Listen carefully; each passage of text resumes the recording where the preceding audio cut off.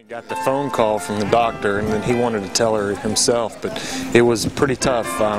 You know, your stomach gets up in knots when something like that gets told to you, and at the same time, you know, we kind of huddled together and said, listen, we got to work through this, and we got to figure out a way to, you know, to get past it and be positive. Winning and losing horse races is secondary.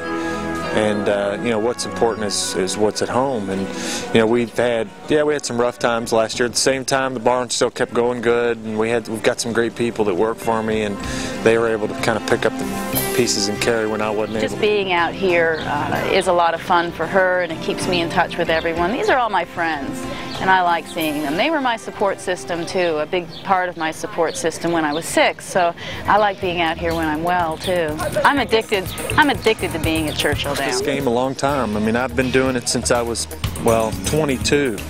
And you know, when you've kind of had the bumps and on the lower end of the game, I had times when I had really bad horses. I had owners that couldn't afford to buy really good horses, but we struggled through all of it. And I mean, I think the things that we've been through, it would be a great bonus to have to, I mean, to be able to win the Derby would be wonderful.